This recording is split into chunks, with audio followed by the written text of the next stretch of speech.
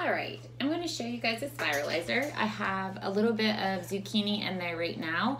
All I did with zucchini is I cut off the ends and I cut it in half. Here's the other half. And if you have a really big zucchini, you might want to cut it into thirds.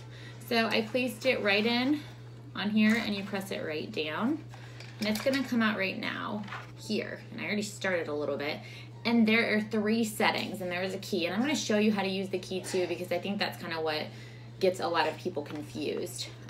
So this setting is the spaghetti setting, and all you're going to do is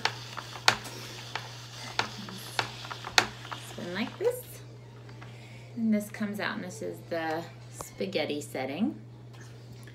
Got that pretty good. All right, I'm going to switch it out. Okay, and there's this little key here, but you have to unscrew here.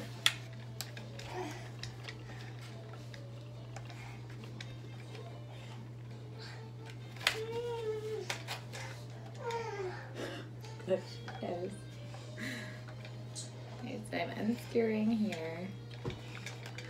And it's once you loosen up the key, it's actually, there we go.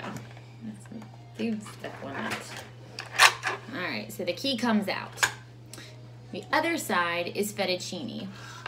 And you're gonna stick it right back into there.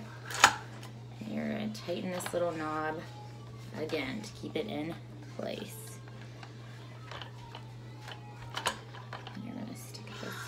Right back on to where it was. I'm going to show you the different. You can see it's a little thicker. And I think this is mostly what people use. And then with this is what you would put in your pan and saute it with some olive oil. Do a little bit of salt and pepper, and it takes just a couple seconds to do. Not seconds, a couple minutes. Rose, come here, baby. All right. Then if you want to completely take the key out altogether, and I'll show you this the last, then you can do a ribbon setting. And I'll use it with this one. And I like to use the ribbon setting for potatoes. And make sure here, and I almost forgot, you have to take, there's gonna be like a little bit left. Make sure you take that out before you redo it again. I almost just did it. It's sometimes a easy thing to forget. All right, and here now is coming out the ribbon. And this is with the key taken out.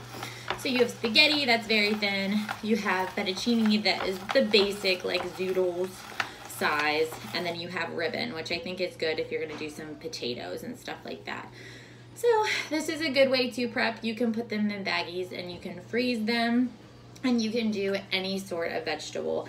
It's able to do like the hardest vegetable, potatoes. You can put anything that you could cut in half and put in here, it'll do. I mean, you can do a sweet potato, you can do butternut squash, you'll probably have to peel them. Anything you can't eat, the skin, you have to peel before you put in. But I mean, it lets you do most things. So here's a little tip.